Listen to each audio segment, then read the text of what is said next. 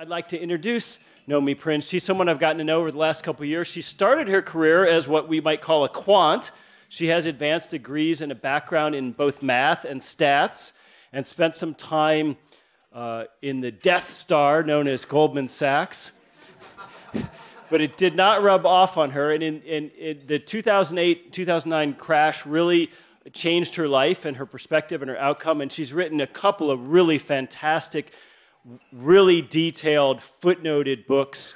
One of them is called All the President's Bankers. One of them is her new book called Collusion, and she really does the painstaking hard work of documenting how not only the Federal Reserve in the US, but central banks around the world are cronyist in operation, and how they really manipulate economies around the world to all of our detriment. So please welcome Ms. Nomi Prins.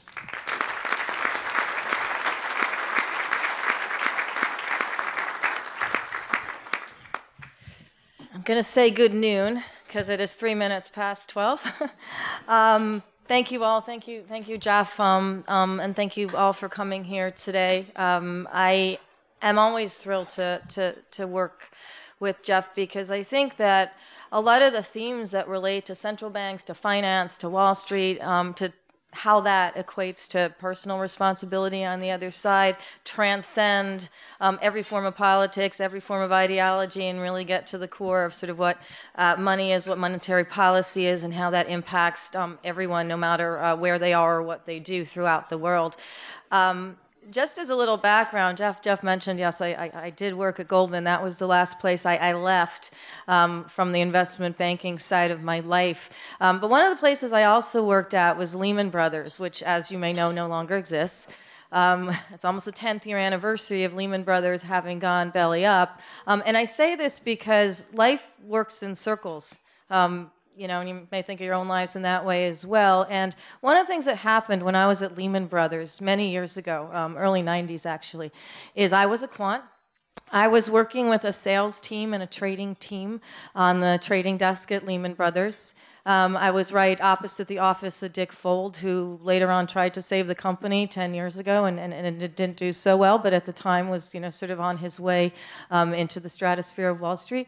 And I was working on a product that, not to get too quanty, it's noon, it's Texas, but a product that basically would enable Lehman to sell a lot of treasury bonds, so a lot of US government debt, which is one of its functions as a primary dealer of that debt, as today are JP Morgan Chase and Goldman and Morgan Stanley and some of the other banks that still exist. And in order to do that, I had to do analytics to show why buying treasury bonds would be good for, among other central banks, the People's Bank of China and other central banks throughout the world. At the time, the People's Bank of China was starting to help to supply money to the United States, effectively lend it in return for receiving the treasury debt or the bonds from the US government. But Lehman Brothers and other companies could make money out of that transaction as brokers of those bonds.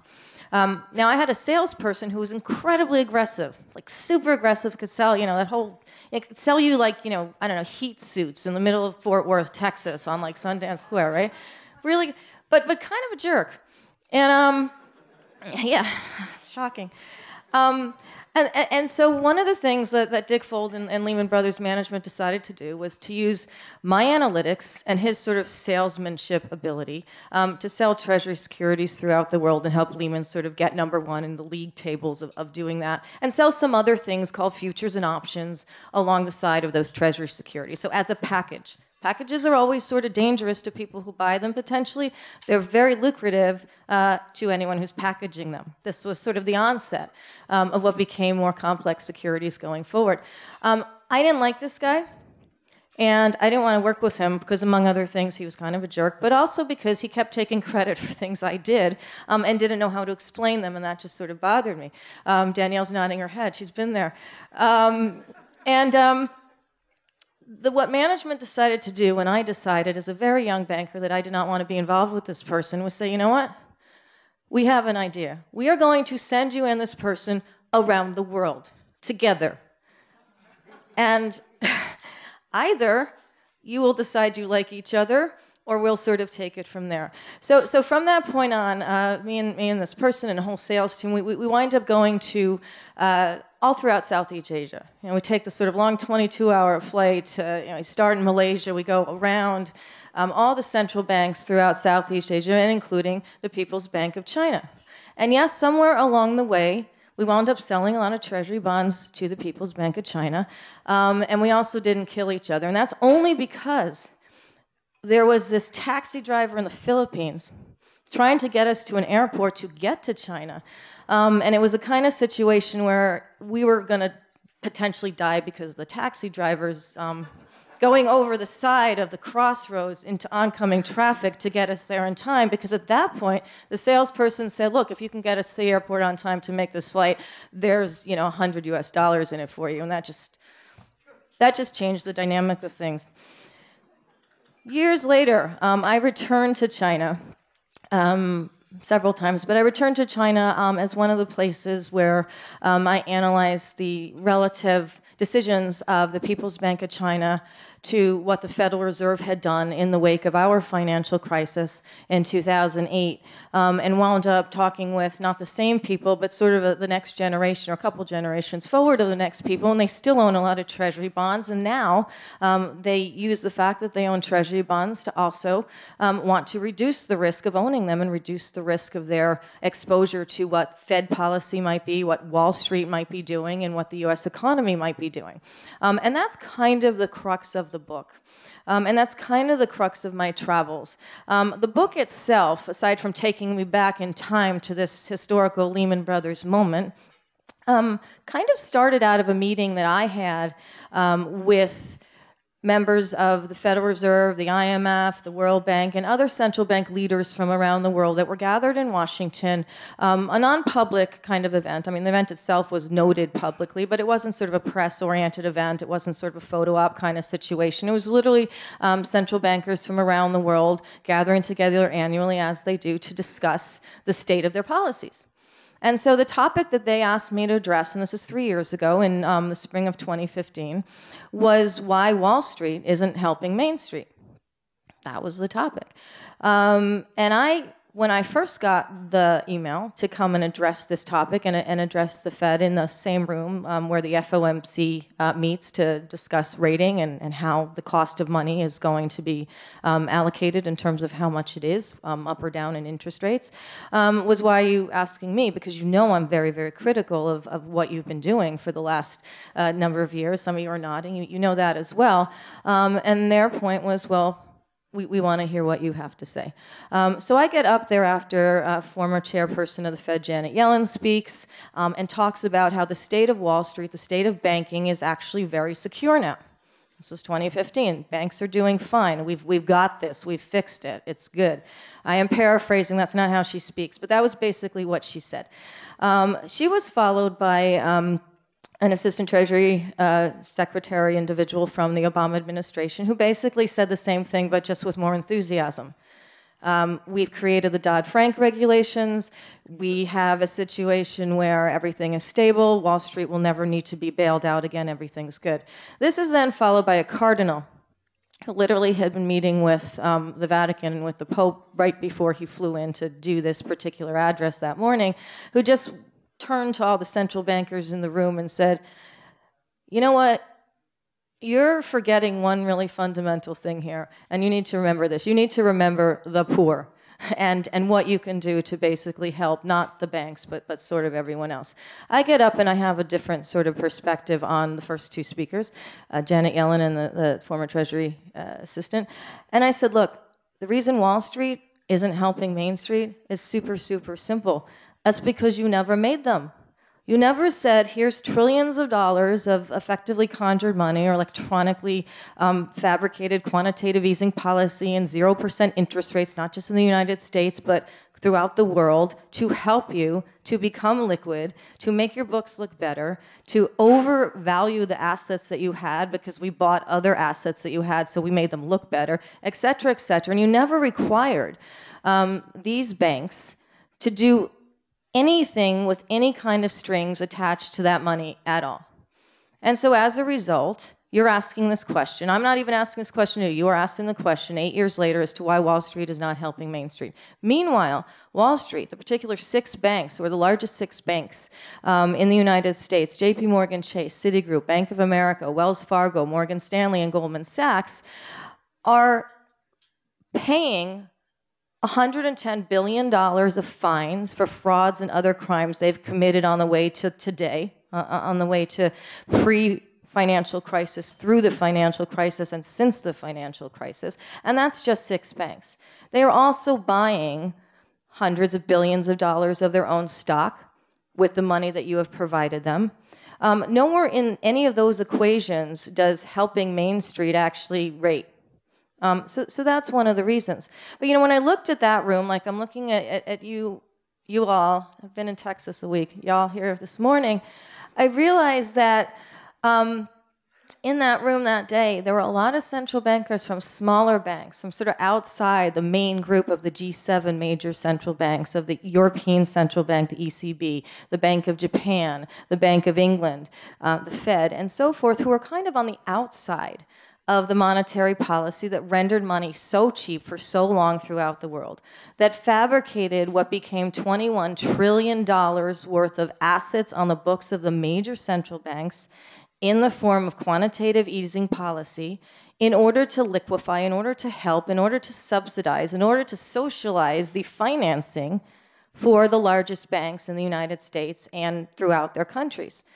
And the central banks that didn't have the ability, because they had economic issues that require them to keep rates at a certain higher level, to deflect inflation of real prices because of real food shortages or real problems with their real economy, and couldn't be involved in that same policy. We're looking at sort of catching up, we're looking at being left out, and we're looking at a lot of political and economic turmoil within their own countries while all of this was going on outside of them. And so I realized that a lot of those central bankers had stories that needed to be told, as well as the bigger story that the public needs to be told, which is how these major banks colluded, how they did create money, and how they continue to work in conjunction with each other, such that if the Fed raises rates, which it started to do later that year at the end of 2015 in December by a mere 25 basis points, and has since raised rates by another 150 basis points, that in that situation, every time the Fed moved a little bit up, the colluding central banks, in cooperation, in coordination, the ones that were involved in the global policy of 0% interest rates on average and quantitative easing up to $21 trillion in total, they would counterbalance. So in 2016, in January 2016, when the market reacted very negatively to the first Fed hike in 8 years, the European Central Bank said, we've got the other side of this. We are going to reduce our rates from 0 to negative. We're basically going to pay banks to give us money to liquefy, supposedly, the economy. The Bank of Japan did the same thing. They reduced rates to negative. They started to buy not just quantitative easing policies of the short end of their government bond market, of the JGB market, but up the longer end of the JGB market, so that they could render all of the cost of borrowing throughout 10 years at effectively 0. That was just to counterbalance a policy where the Fed was just raising rates by a little bit, and where they were all coordinating quantitative easing throughout all of these years. And that's what is still happening today. So when I went back to the beginning of the financial crisis to untangle not just how the quantitative easing policy came into effect, not just how 0 interest rates have become prevalent throughout the developed world, but also the responsibility of all of those nations to their own economies and to each other and to the global community, and how this policy has changed the world, has changed geopolitics, has changed trade alliances. A really interesting story begins to develop. Ben Bernanke, who was the chair of the Fed at the time of the financial crisis, said in 2007, and I read this because I never want to get this wrong. It's the first quote in my introduction. "It is not the responsibility of the Federal Reserve, nor would it be appropriate to protect lenders and investors from the consequences of their decisions." This is what he said in 2007. He also said in 2007 that there wasn't going to be a housing crisis, as did my former boss's boss from Goldman Sachs, Hank Paulson, who was the Treasury Secretary at the time under George W. Bush, also said there is no housing crisis, or if there is one, we can handle it. Tim Geithner, who was the president of the New York Fed, said the same thing. So there's multiple levels of collusion. There's the collusion of denial, and there's the collusion of the deception of the process that's been put in place in terms of monetary policy by the Fed in the wake of the financial crisis and throughout the world. I went to Mexico as the first country in this book, and it's a geographical tour which goes back to kind of my Lehman days and all my days as an investment banker, where in order to actually talk to people and get real information, you have to be on the ground, and that's something I use in my journalism as well. And I actually had a really great research team in different countries who knew languages I didn't know, so when I was on the ground, I was also looking at the real data and the real reports and the real articles that were coming out as financial crisis was developing, as quantitative easing was growing, and as there was criticism throughout the world of what the Federal Reserve was leading and what that could ultimately cause in terms of other ramifications down the line. In Mexico, it was interesting because very soon after I gave that talk at the Fed, I attended another talk in Mexico, in Monterrey, which is its major industrial city, one of the top 3 cities in Mexico. And I was sitting next to a former number 2 person at the Central Bank of Mexico. And he had been at that central bank position until right before the financial crisis, subsequent to which a man named Guillermo Ortiz took over the top position of the Mexican Central Bank, Banco de Mexico.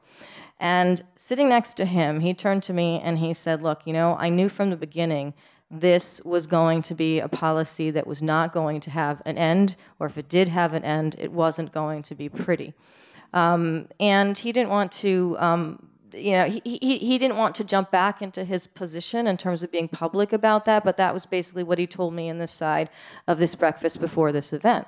Now, Guillermo Ortiz, who became the head of the central bank in the financial crisis period and had been involved in Mexico for years, had been involved in the 1994 tequila crisis where there was a big banking collapse in Mexico, had been involved in trying to reinstate confidence with the people, to instill confidence in the economy and the government and so forth beforehand, went to Ben Bernanke in Washington at the beginning of the financial crisis, and this was publicly documented by the Wall Street Journal and others, and he said, look, I've been there, I've done this.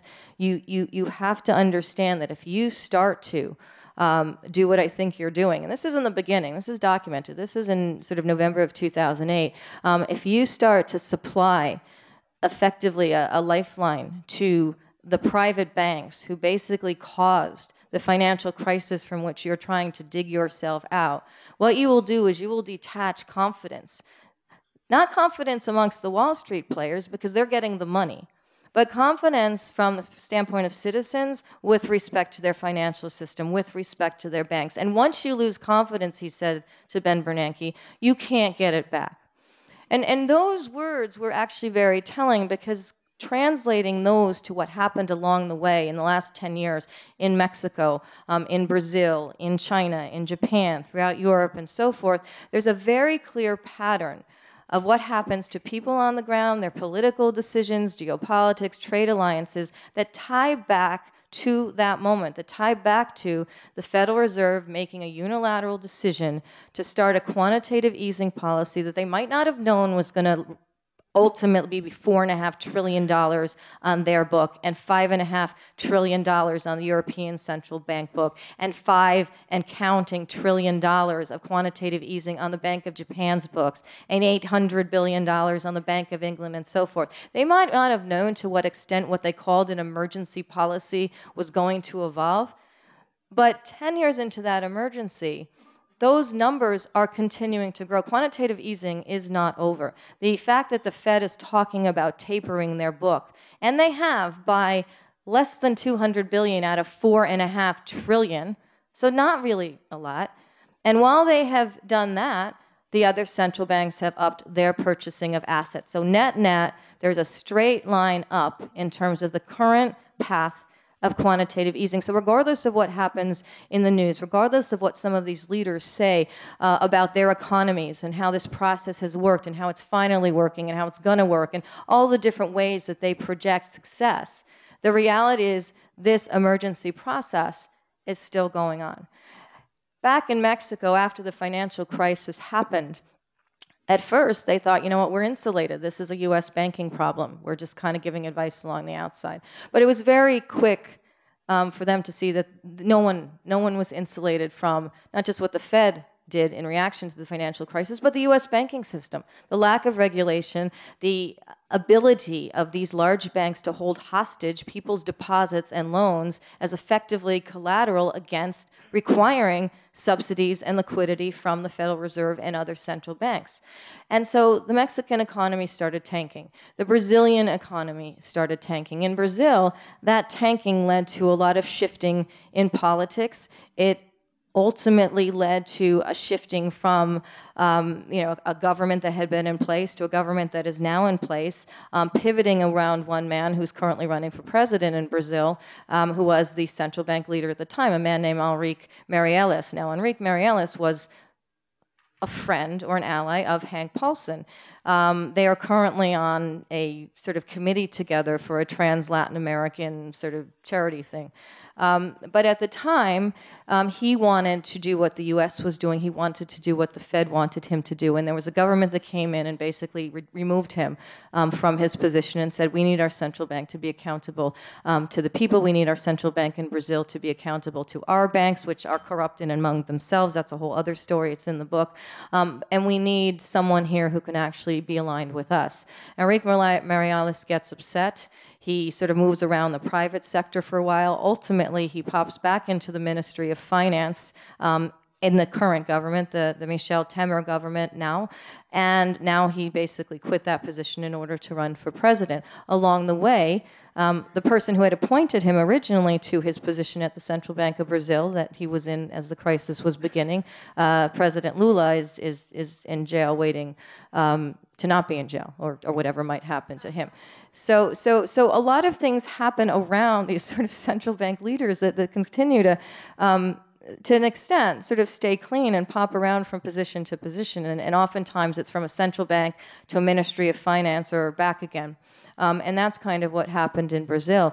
In China, it was interesting because when I was in Brazil, right before this all happened, and I was there during the period of sort of the transitioning of the government, lots of demonstrations in the street and so forth, was that China at the time, because it had started to criticize the Fed's policy, also started to use its funding power, its central bank, its connection of its central bank, the People's Bank of China, to its government, to push the policies of China, which had to do with creating trade alliances and development alliances with countries that had had them more strongly with the United States. So going into this period as a result of the crisis and their criticism of the dollar, of U.S. policy, and in particular the post-financial crisis subsidizing of the banks by the Fed policy, they started funding and developing relationships throughout Central America and in particular with Brazil. And that started to change alliances in general throughout the world because the BRICS countries, Brazil, Russia, India, China, and South Africa, had kind of just been a concept up until that point. It was a concept actually termed by a Goldman Sachs person a number of years before that to really label it as a sort of place to sell securities. I mean, it was sort of like, we'll just label them, we'll have a tag team sort of deal with these countries, we'll call it an acronym, and we're good to go. But this acronym, in the wake of the financial crisis, started becoming a real live thing. And in that real live thing, it started accumulating funding and financing and more political clout and economic clout as it grew throughout the world. And so the BRICS countries started having, like this, smaller and then bigger and bigger and bigger meetings amongst themselves, to the extent where the original meetings that happened in Brazil to create an alliance between the BRICS countries on a monetary policy basis, on an economic basis, on a trade basis, became what started as like a 40-person meeting in the wake of the financial crisis, a 4,000-person conference in India, one of the countries last year. So the development of other alliances in the wake of the monetary policy that the Fed created and exported to sort of the G7 countries started to and accelerated in shifting sort of world alliances. So after I spent time in China looking at this on the other side, I met with the leaders of the New Development Bank, of the BRICS Bank, which is headquartered in Shanghai. And on the way, by the way, and this is where some of that money gets spent, there, I don't know how many of you have been to China, but there is a fast speed, and when I say fast, I mean like really fast, railroad that goes from Beijing to Shanghai. And I wasn't actually going to take this train. I was going to take an airplane from Beijing to Shanghai. It takes like 3 hours just to get from any hotel in Beijing to the airport in Beijing driving, because the traffic is like worse than, well, I'm from LA now, but I mean, it's really bad. And so I got to an airport, thought I missed my plane, and it turned out there were no planes going to Shanghai that afternoon because there's all these like weird air traffic things that happen, and it was canceled, to which many Chinese at the time, friends of mine at the time, were sort of like, why would you take a plane anyway? That's just... So I head back to the train station. I take this super fast train to Shanghai. It's beautiful. It talks to you.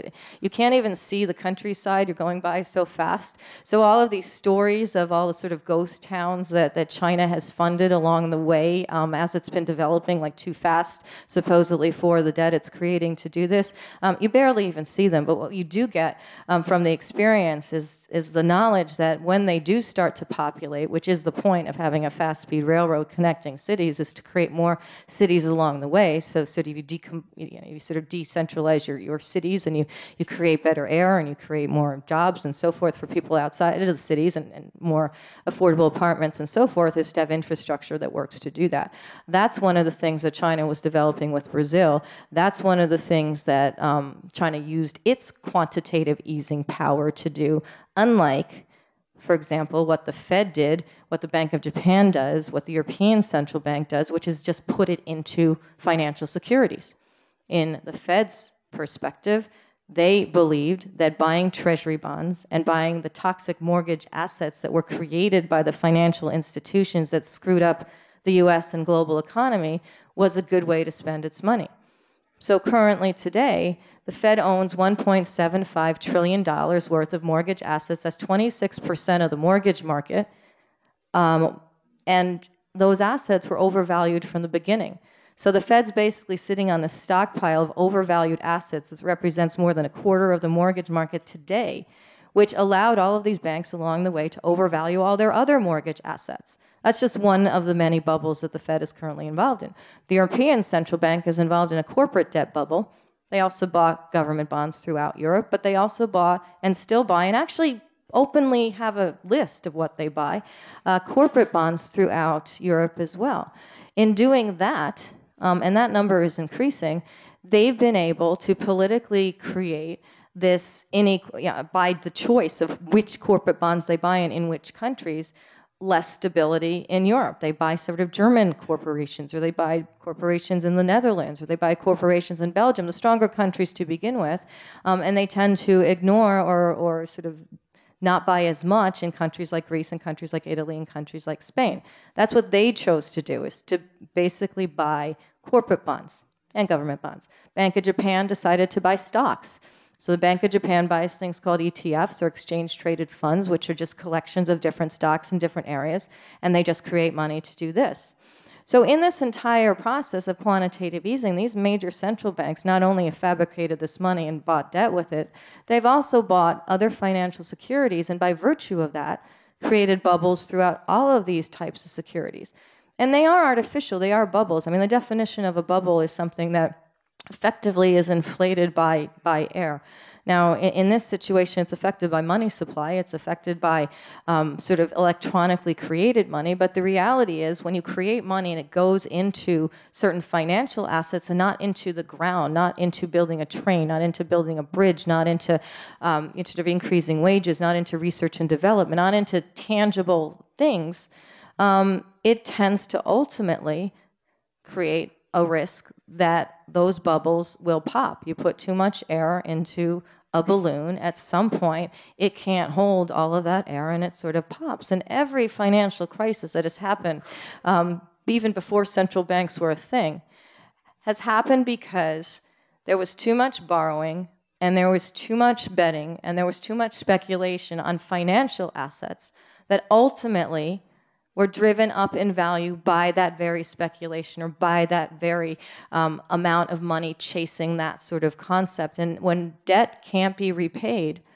defaults start to happen, and delinquencies start to happen, and countries' economies start to tank, and people start to not have jobs, and corporations start to pull back. And all of the money that came into this process disappears more quickly than it came in. And that's the danger that China was talking about when it criticized the Fed back in 2010 and 2009 and 2011, that Europe was talking about when it first criticized the Fed and then sort of doubled down on the policy between 2008 and 2009, and then sort of went high on the policy in 2011 and so forth. And that Japan never criticized the Fed but has just been involved in this policy very, very quickly since 2013. They are ignoring, or at least not discussing, these types of risks. So Japan, for example, second to last chapter in my book, is very interesting to me because they are in this process of being caught because of all this monetary policy decision-making and the 10 years of connection to the Fed. They are in this process of developing alliances with China that they never had before, and alliances in the region that they never had before, as well as continuing to try and nurture the alliance that they have with the US. And this is not even just on monetary policy, this is on trading policy. So the impact of the criticism of monetary policy of the non-G7 central banks to the G7 central banks is actually shifting alliances even within the G7. Japan and Europe, actually last time I was in Japan, they had just signed an agreement that had been in process for 4 years to trade with each other. And actually, it was one of the largest trade agreements, one of the top 3 trade agreements that's ever been established in the world. This excluded the US. This came out of conversations that had started in the wake of the financial crisis and just happened to be signed a number of years into that process, a number of years later. Japan is continuing to discuss relationships with China that can facilitate real development, real infrastructure building, and real diplomatic connections that they have not had before in the wake of trying to hedge themselves or sort of mitigate their risk to what US policy had been into the financial crisis and the decisions of the Fed in the wake of that financial crisis and relative to the dollar as well. In Europe, and I just came back from the UK, I had spoken before Parliament, the LSE and so forth about the issues with the Bank of England. Because the Bank of England did the same thing, it just did it in a lesser amount. Well, the economy of the UK is smaller than the economy of Europe. It's the rest of Europe, and Japan and the US. But the upshot was that the Bank of England did the same exact thing because they were part of sort of this G7 connection in terms of quantitative easing, buying their own government bonds, and ultimately pushing this narrative that by injecting fabricated money into the banking system, it would somehow trickle down to the rest of the economy and promote real growth. And they really want to believe this. Mark Carney, who is the head of the Central Bank of England, the Bank of England, who actually used to work at Goldman Sachs, as did the current European Central Bank head, Mario Draghi, also used to work at Goldman Sachs. So, I mean, they sort of had a similar, I think, ideology in terms of, funding financial institutions and potentially pushing the narrative that that would somehow be economically useful for the rest of the world or for citizens and economies everywhere, continues to try and believe that. So in the beginning of this year, like other central bank leaders have done throughout this process, he said there's going to be growth. Look, there is growth. Wages are growing. GDP is growing. Inflation is rising. This is finally working. And then a couple months later, he said, you know what? There's not a lot of growth. Inflation's kind of low. And actually, wages relative to the cost of living are at the worst they've been in 4 decades.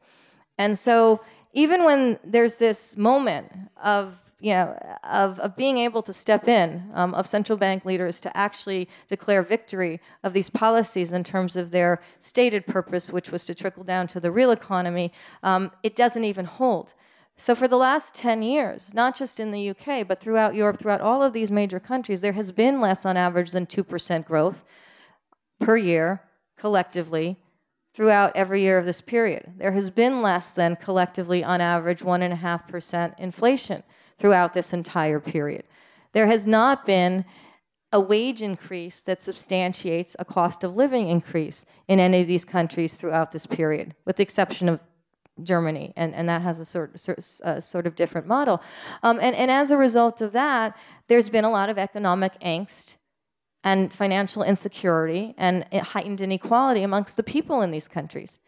Because if you have money that's purportedly coming down to the economy and it's getting lost in the private banking system and it's getting lost in inflating financial asset bubbles, and it doesn't come down in a meaningful way to the regular economy, people get pissed off, right? So, I mean, this has been the largest subsidy program for the private banking system ever. And so, as a result, when people look at their own pocketbooks, at their own finances, maybe take into account the fact that the stock market is really, really high and that's supposed to make them feel better. And if you're participating in the stock market, there is an upside in that for now. But it makes them really concerned about their leaders. Most people don't think about central bank leaders. Most people don't know who they are.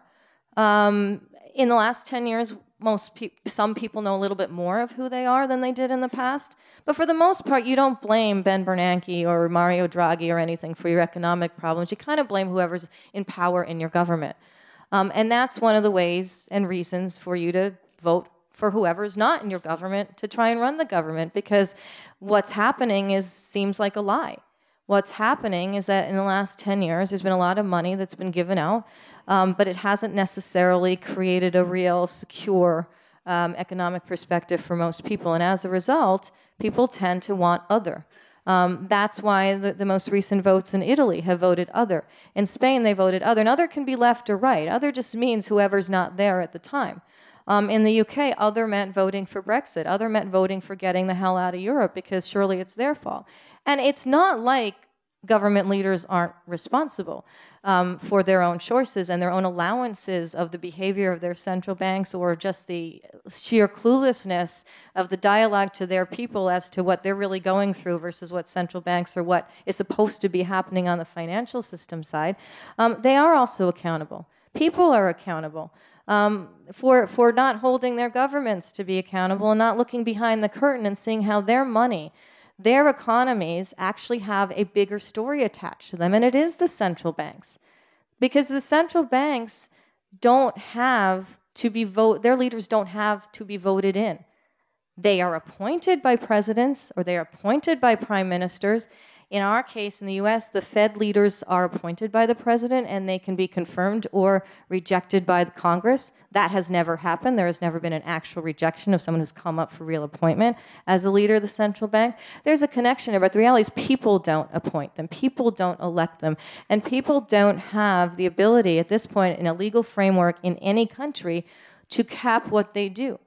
So the fact that there's $21 trillion of quantitative easing money hanging around with 0% interest on average in general attached to it throughout the developed countries is something that no actual person has the ability to vote out. There's literally no connection of people to central bank leaders in that way, or limitations, or general transparency as to where their money goes. Some of them show their books. European Central Bank says exactly which corporations it's going to buy and when. But the reality is there's no outside accountable source or body to say, look, maybe that's enough. And by the way, maybe you should have an exit plan. So I'll leave it on that, because I'm sure Danielle may want to address the exit plan as well. But the reality is, with all this debt that's hanging around, with all these asset bubbles that have been created, there is risk. I spent a lot of years on Wall Street looking at downside risk. In fact, why I really left Goldman Sachs is because, well, one of the reasons was because they said you should stop telling clients what their downside risk is. That will make them not buy things. Stop doing quantitative analysis on that. But the reality is the risk of any asset bubble, particularly a large debt bubble, a large credit extension bubble popping, is that when it does, it doesn't just pop a little bit. All of these banks remain codependent. All of the lending remains codependent, whether it is a consumer or whether it's a corporation or whether it's the government of a country. If rates even go up by a little bit for whatever the reason, or if there's fear in the system and bonds are dumped and therefore rates go up. So whether it's created by a central bank or not created by a central bank, all the cost of all of that debt rises a lot. And it rises a lot in percentage terms from a very low level of 0% interest rates on average throughout the last 10 years. And that can create the same credit squeeze that the Fed started the policy for avoiding. Banks not trusting each other, banks not trusting their clients, banks cutting off funds to small businesses firing people, and so forth. Everything that it sought to avoid. And in order for that to not happen, there has to be some form of an exit plan. I don't think that the leaders of these central banks have an exit plan. I think their exit plan is, we would like to not be running this central bank when this goes down.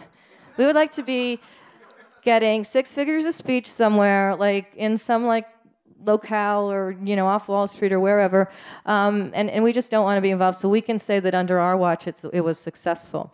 That's not a really good plan for the rest of the world. I think a lot needs to be done. Maybe we cover this in Q&A, but it's all of that debt needs to be addressed. All of the debt that's been created, not the stock asset bubbles so much, but all the debt asset bubbles, all the quantitative easing needs to be addressed. If we keep it at the same level, then what is outstanding, the money that's been allowed to go out to buy these assets, has to be readdressed, has to be restructured, has to be re-diverted to real economic goals.